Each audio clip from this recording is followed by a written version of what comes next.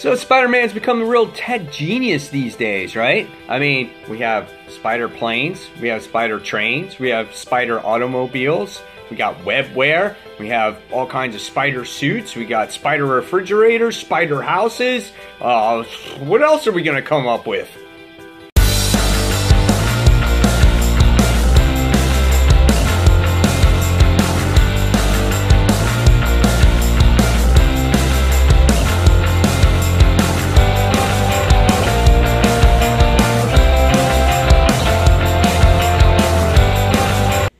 Hey Frontline fans, welcome back to Comic Frontline fans. You're back with me, Mike Spider Slayer, getting ready to do that all-important comic book review so you, the fans, can make a decision on what comic books to buy. And yes, guys, we are talking about The Amazing Spider-Man issue number 27. This is part 3 of A Private War. The war between Amazing Spider-Man and Norman Osborn, right? Yeah. This story, I must say, has been real lackluster, kind of a bore.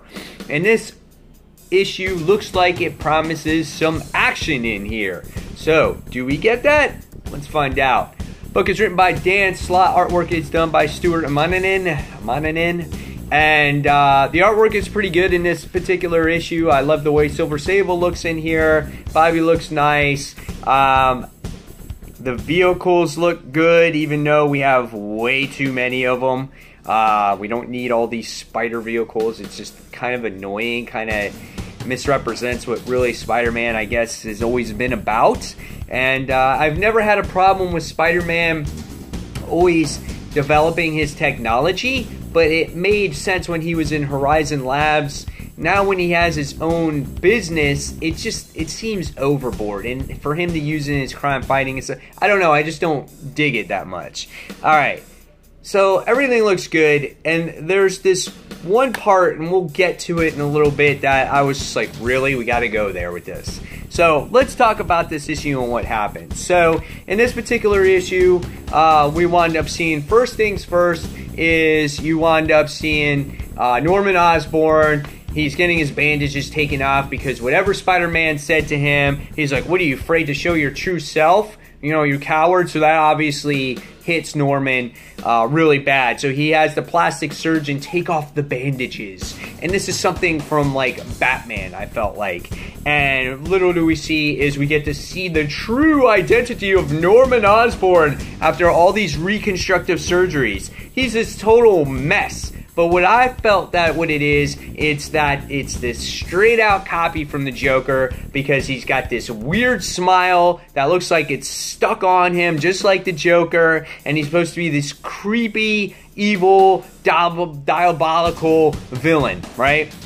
And it's like all you left now for him to do is put up makeup, and then he'll be this own version of the Joker. And I don't like it. I liked when Norman Osborn was the Goblin, and he had his suit, and whatever it is. If you don't want to be the Green Goblin, why do we need his face to be reconstructed to be like the Joker, or to pretend he's like his own Goblin self? I don't like that direction of the character whatsoever.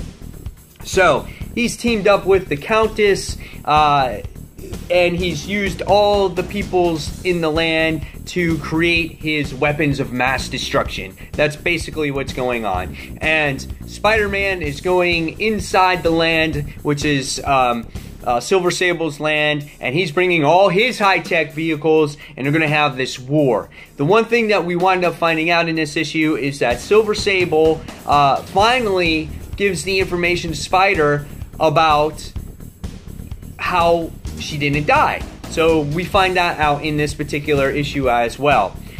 Another cool moment in this issue was where you get Bobby, who betrays Nick Fury and says, you know what, I quit. And she quits S.H.I.E.L.D. So I thought that was a really good moment. So there was a couple good character moments in there, you know, between all the mix between the fighting and the battling and everything else. I thought that was kind of cool. But then, like, even the battle itself, though, was a little, like, overdrawn. It's just like you got all the spider vehicles fighting the Norman Osborn vehicles, and it was like almost a scene from like Star Wars where they fight the big goblin tanks and they got to take out these big tanks, and it was just really insane. It was like over the top, even for a comic book, even for the Spider-Man, world. I just felt like it was just way out there for that. And by the time we wind up getting ready to end this issue, we see Norman bring out the heavy payload, where he winds up getting his big missile that's going to turn everyone into little Green Goblin minions. So that's basically the end of the issue. What did I think about it?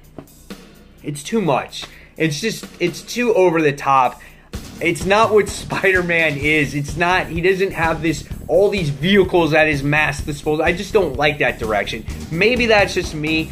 I've always liked character development, but this character development for the characters, just, again, it's just way over the top, When he was in Horizon Labs, that made sense.